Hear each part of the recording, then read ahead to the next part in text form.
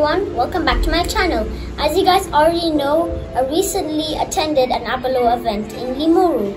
We saw some weather instruments, but we did not have enough time to talk about them. That's exactly what we're doing in this video. We're going to talk about when they were invented, what they are used for, and if anything has changed since then.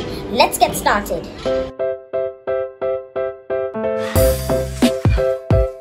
The anemometer was invented in the 14th century.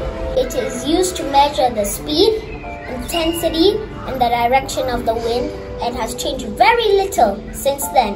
It is still widely used today. It is used before going out to sea, so you know the exact speed of the wind. It is used by storm chasers, so they know the exact wind power. And it's used in airfields, so the pilots know the exact altitude of the plane before taking off and landing.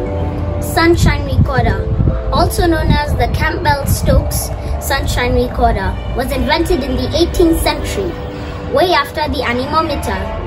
Very little has changed since its invention. It is used for recording the hours of bright sunshine, which will burn a hole through the card. The wind vane, also known as the weather vane or weathercock, is one of the oldest meteorological instruments. It was invented in Athens. It is used to determine the direction of the wind. The wind vane typically sits at the highest point of a building.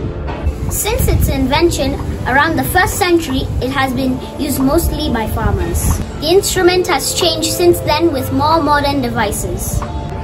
The rain gauge, also known as the hydrometer, is used to gather and measure the precipitating rain over a certain area over a period of time.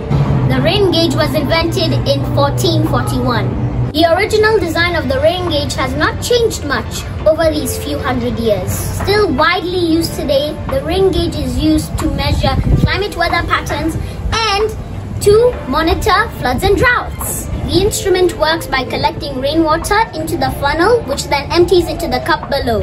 I hope you guys like this video. Make sure to follow me on social media, like and subscribe to my channel, and I'll see you next time. Bye!